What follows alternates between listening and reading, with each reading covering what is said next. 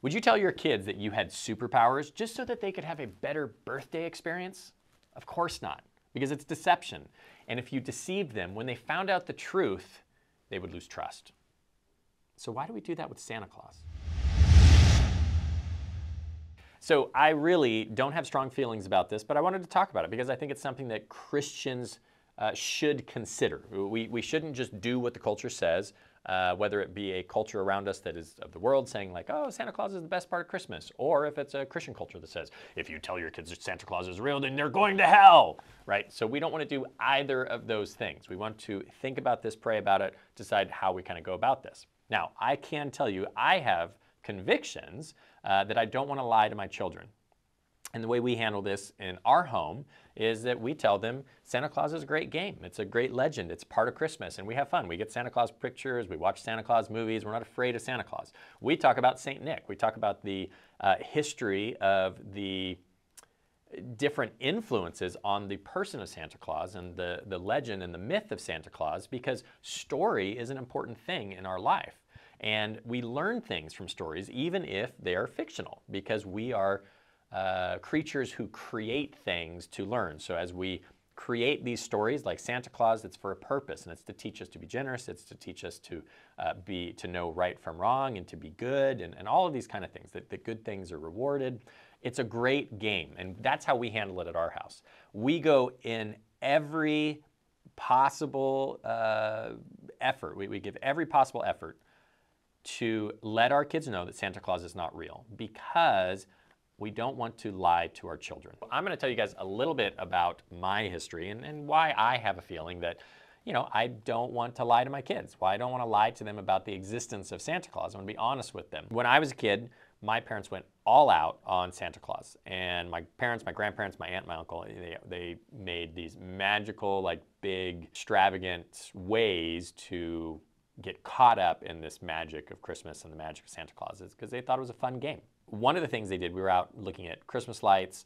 My uncle got called in to work. We all go home, to my grandparents' house, and as we get there, Santa Claus is inside the house.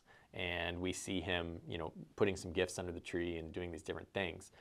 And that, you know, we all run in and he's gone, and, you know, all the kids are having fun. I mean, we were all, you know, I don't know, probably between 3 and 6 or 7, 8 years old at that time, maybe 10 at the most.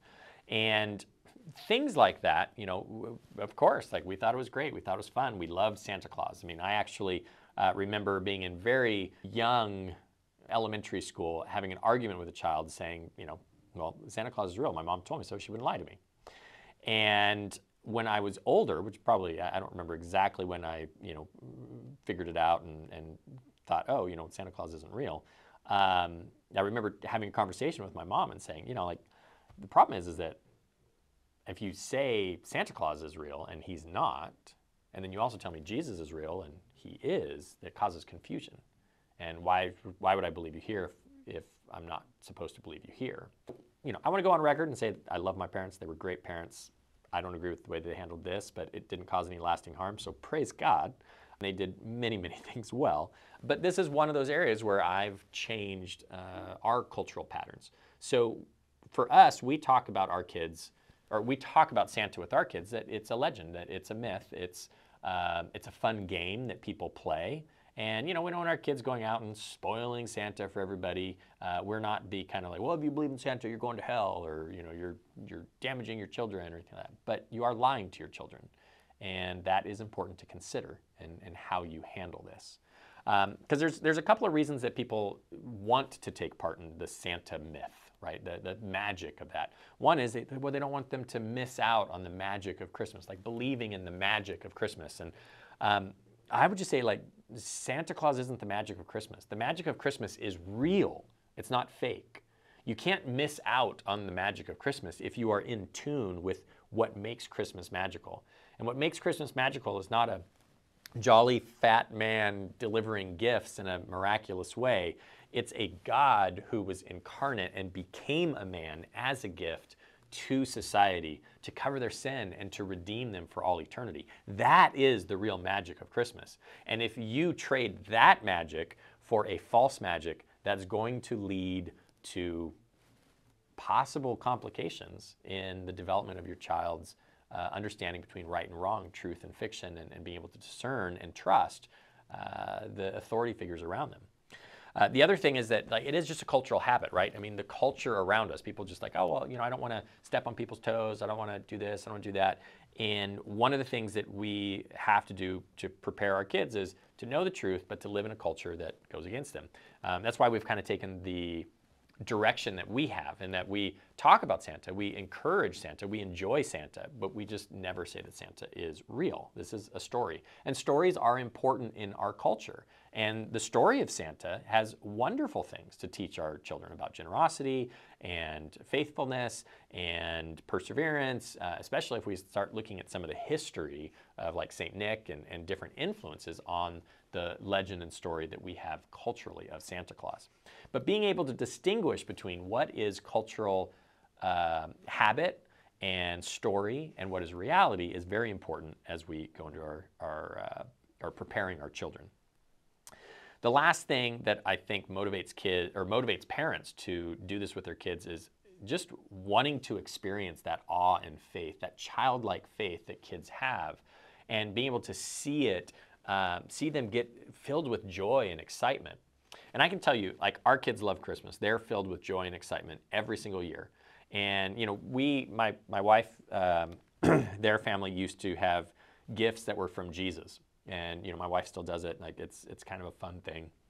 It's almost like Santa Claus, except everybody knows that, oh, this is from Jesus, but somebody bought it and put it under the tree. But we kind of acknowledge that Jesus gives gifts too.